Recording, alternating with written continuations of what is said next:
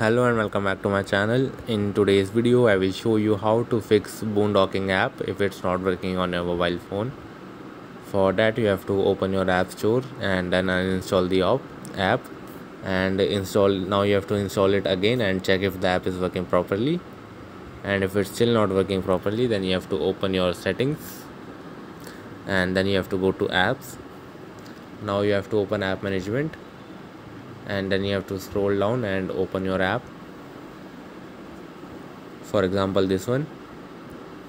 Now you have to click on force stop and then uninstall, and then you have to open your app store again and install the app.